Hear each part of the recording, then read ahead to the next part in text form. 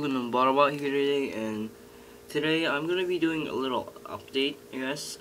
Since I haven't really made a video in quite a while. It's pretty much a update about an anime called Full Metal Panic. It's pretty much just models that, models that have to do with it. As you can see on the screen right now, here's a little. Sorry, I have a little cold. It's a little AS, if you know what I mean, arm slave, and that was a bad guy in Full Metal Panic. I've been working on this guy for quite a while. Well, I just worked on the legs pretty much and add some putty on other parts, and I don't know if you can see, but I made like these those fins that stick out of his arms, I guess. But anyways, I've been been working on it lately.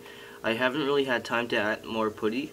I'm gonna if I have time at Saturday.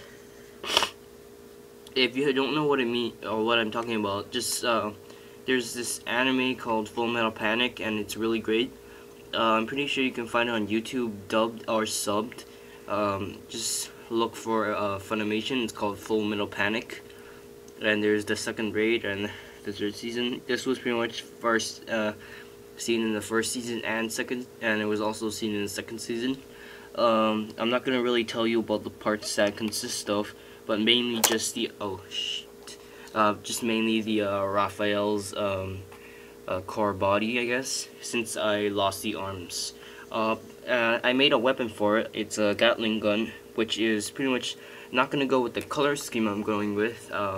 I might go with the color scheme that goes with the Gatling gun, but I'm going for a gray one, and it can rotate here, which is I added a polycap. Right, you can't see it, but you know it just sticks in and there's a polycap, so it's quite firm. Anyways, I'm planning on making it gray. I want to hurry up because yeah. I also made a machine gun. Well, this is the Astrea. Yeah, I know, Astrea Type F, and it's kind of a little thing I've been working on for quite a while. Just yeah, just a little bit worked on it.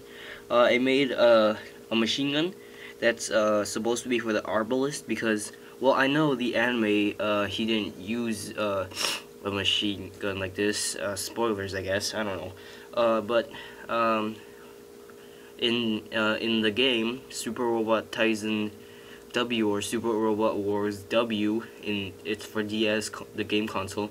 It was like released in 2007, and I think I still have the game.